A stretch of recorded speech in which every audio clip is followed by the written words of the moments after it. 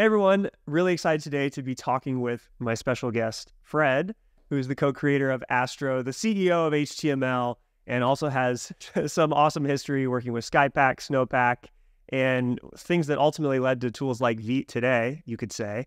And we're going to talk a little bit about Astro and why Vercel has decided to join in being the official hosting sponsor of Astro. So Fred, thanks for joining. Thanks for having me. Super excited to be here. Yeah, I feel like you're one of the few people who works in open source who is like, I'm going to live stream, and then you actually did it. Versus me, I'm always like, oh yeah, I want to live stream, and then like a year later, 0 videos. Oh, it's so hard to keep up with the schedule.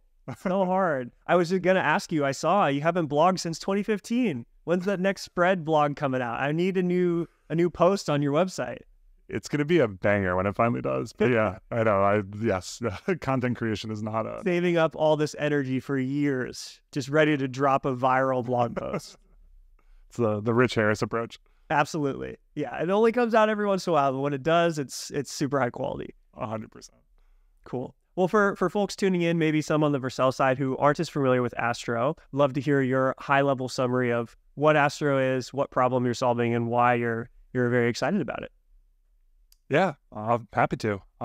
Astro is trying to solve a problem of front-end performance, ultimately, where this is 2 years ago now. We were looking around at the current state of frameworks, web development, and what we really saw was a over-reliance on JavaScript, specifically client-side JavaScript. So the SBA architecture was super, it pushed the industry forward in a really exciting way. But as that started to develop and we started to lean more and more into that, we saw this like appification of the web where a lot of sites didn't need all that complexity. So a blog, a homepage, a marketing site, we saw an underserved kind of, not just use case, but like underserved architecture in terms of less JavaScript on the front end and more server rendered HTML, more stuff happening on the server. A lot of what Next.js is exploring with React Server Components, we very much saw a similar need and built Astro to kind of go after that.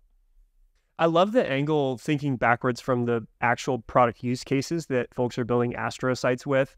I've seen a lot of like content heavy sites that are really great candidates for Astro sites. I'm curious, one, if that's like the main archetype of customer that you're interested in, and also if you have a favorite Astro customer, a favorite Astro site.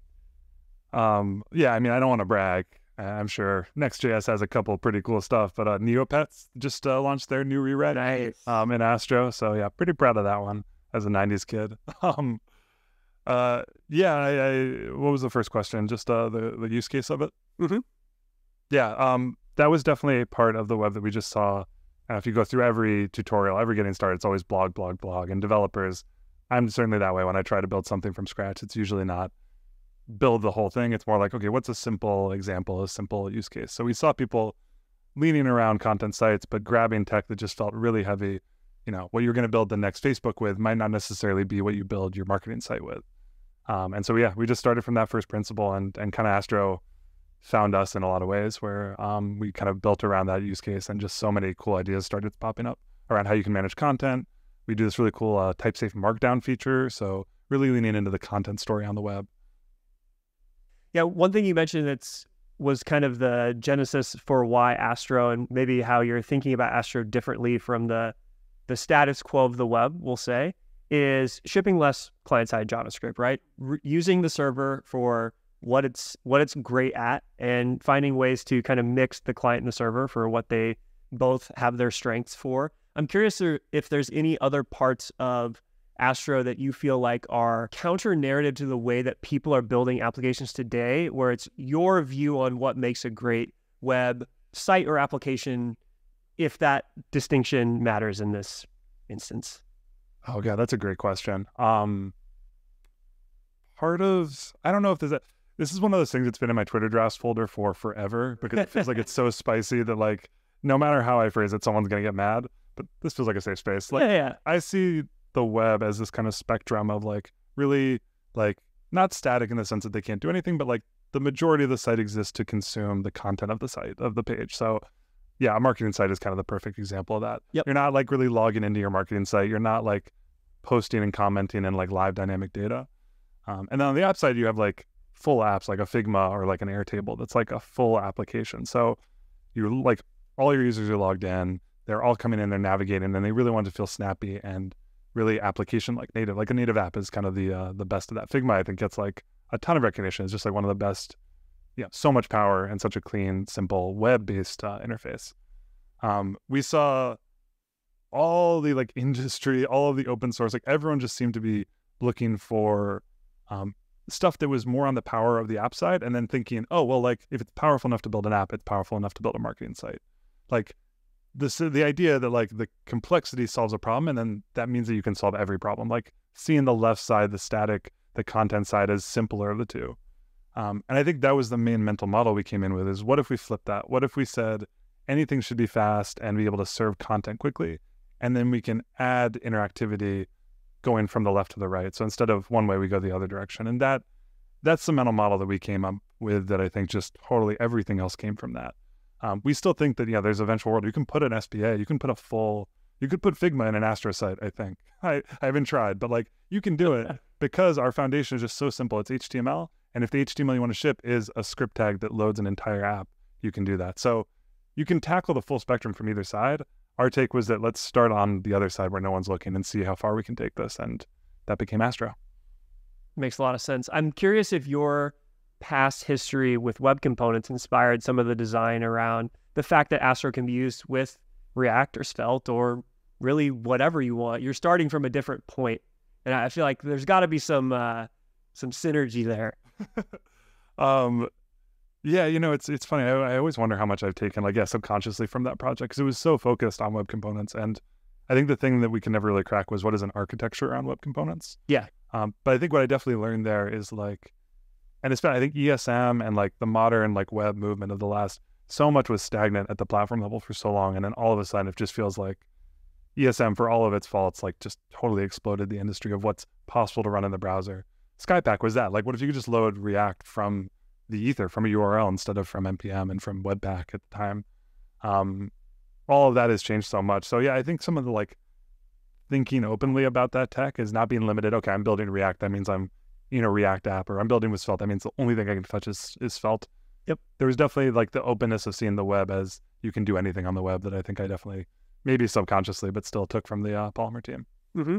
And I feel like another good platform shift has been the return to frameworks kind of betting on the web standards, whether it's using more platform features, whether it's standardizing on a set of APIs that you can learn once and kind of write everywhere. If I learn a function of an API of Astro, it's probably built on something that's a web API, and I can transfer that knowledge somewhere else, which I think is just good for all web developers. I'm very excited about that change. Yeah, I think it's one of the better things about the Edge becoming much more of a real concept is there's no Express.js for Edge runtimes. It's just too heavy, right? So we built around these node requests and node response objects, and now the new, more limiting API is the actual native just JavaScript request, JavaScript response. And so you see these more limited platforms throwing away that old legacy that they don't really care about, bringing in actual platform specific objects. And now I see all of us saying that's the standard. We should move to that.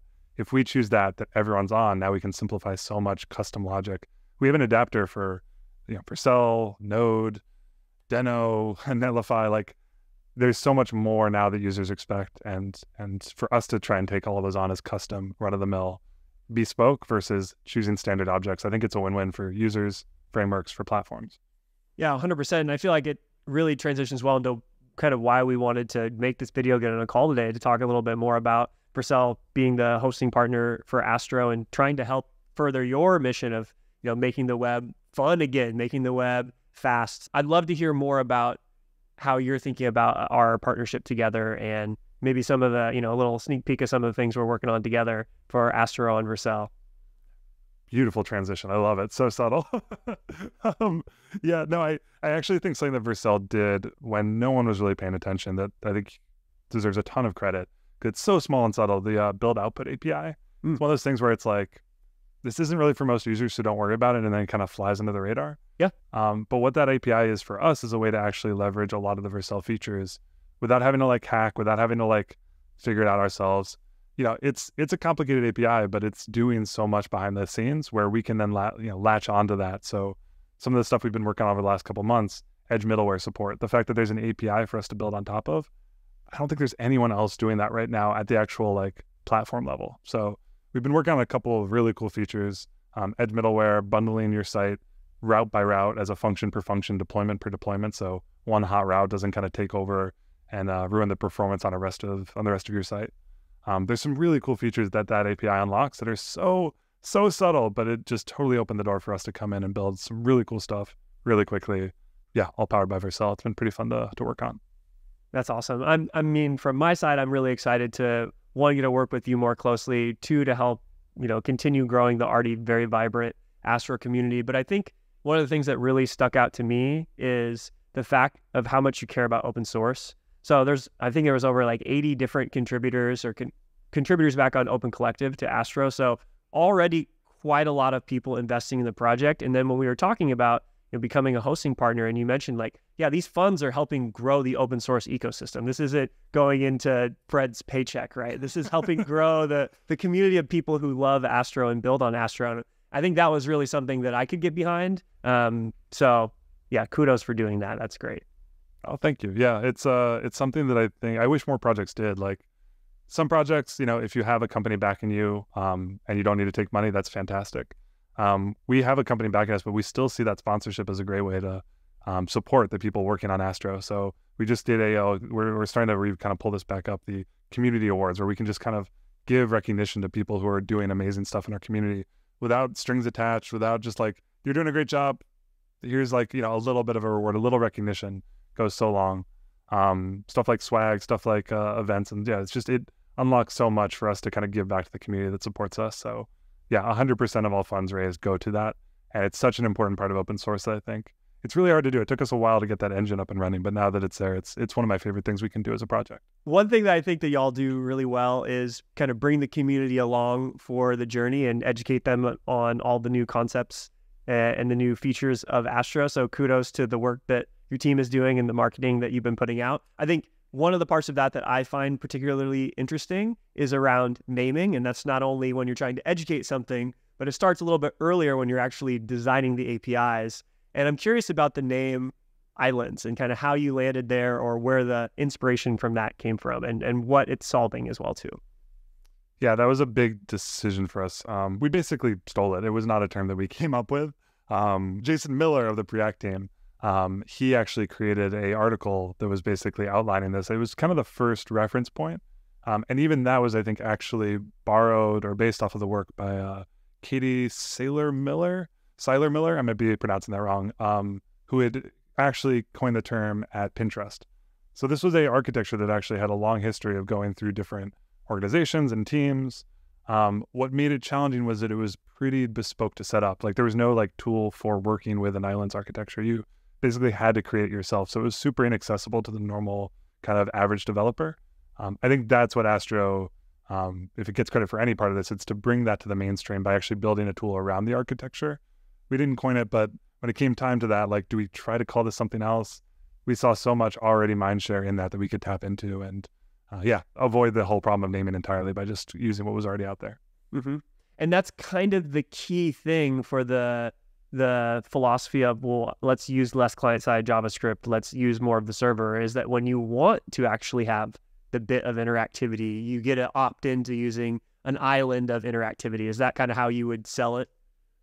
Yeah, you basically imagine the page instead of one big app, and instead it's almost like a canvas. It's a canvas of, by default, static HTML, but obviously a totally static site isn't going to be very compelling. You want a button or an image carousel or a drop down. All these things rely on JavaScript. So instead of saying to solve that, we need to think of the site as an application, Islands architecture says, think of that one component on the page as an application, like a little small island of interactivity, and we're going to basically hydrate that. And once we give you that power, now you can almost start to decouple your entire architecture. So that dropdown might be, a call to action. We really want to make sure that loads quickly.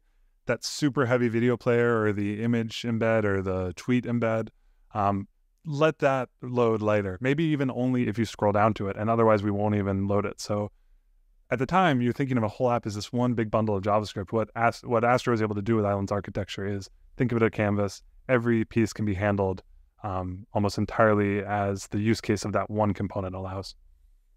I love it because I, of course, spend a lot of time talking about server components and what Next.js is doing, and there's a lot of really great shared ideas, I think, between the two, and I'm very happy to see this model kind of finding its way in different permutations and different forms and with different trade-offs, finding its way into the ecosystem, so that more people can see the value of this. So I'm very happy to hear that. Yeah, it's a funny analogy to where Next.js is going with React server components, because so much of that model, as I see it, is like a similar idea, right? Like, we don't need to serve JavaScript for the stuff that's static, but we're not gonna put that in front of you. We're gonna basically automate that all for you. So you decide if you want JavaScript or not, if this is client interactive or not, without sacrificing the application feel of the page all working together. So yeah, I think it's a funny joke of like Astro versus Next is actually mentally where we're both going is actually very aligned, and two different approaches to that. Yeah, it's a really interesting part of the future of the web that we both see.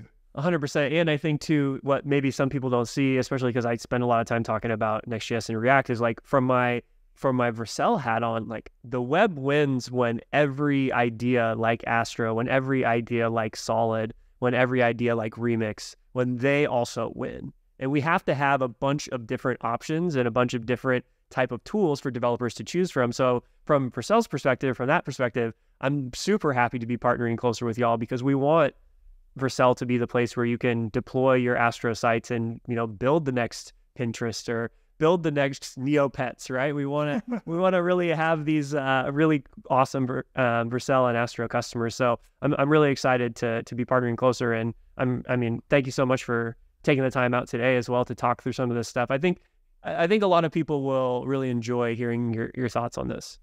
Yeah, right on. Yeah, no, I appreciate it. And yeah, love working with you all as well. The feeling's mutual. Well, thank you so much.